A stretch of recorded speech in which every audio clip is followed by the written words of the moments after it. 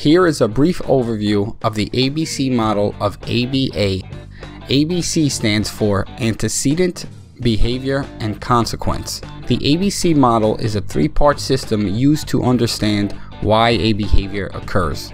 ABC charts are used to provide solid data and evidence to support behavior intervention plans and functional behavioral assessments. ABC charts are an essential part of a student's FBA. One of the main goals of applied behavior analysis is to understand the precise circumstances that lead to inappropriate student behavior.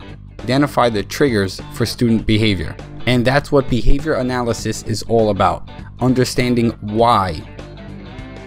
The broad definition above describes the ABC model as a three-part system.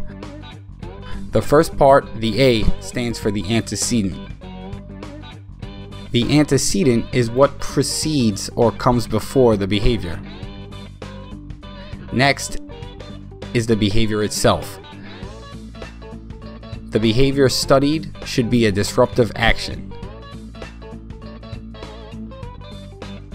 And the third part is the consequence. That is what directly follows the behavior. When conducting an ABC chart, it is very important to pay attention to the environment of the student, as it often leads to an inappropriate behavior. Student behavior can be triggered based solely on the environment, such as during a certain class period or around particular students. Right now, I'm going to give you an example of an antecedent behavior consequence in play. Let's say that a classroom teacher just finished a lesson and wants to call a student to the board to do a particular problem in front of the classroom. The teacher asks our student to do the problem on the board, but the student refuses. The teacher presses the issue and the student follows up by cursing out the teacher. The teacher then sends the student to his social worker or case manager. Now, analyze this situation. First, the teacher asked the student to do a problem on the board. That was the antecedent. Next, the student cursed at the teacher. That was the wrong behavior. And lastly, the student was sent to the child study team. That was the consequence of cursing at the teacher. All this information should be provided in an ABC chart. With the ABC model, you are looking to collect data in an organized and meaningful way.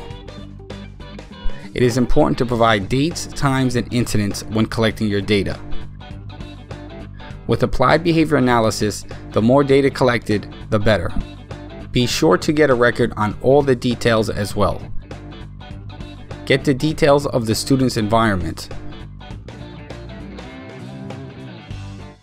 One environment may affect the student's behavior, whereas another environment may not.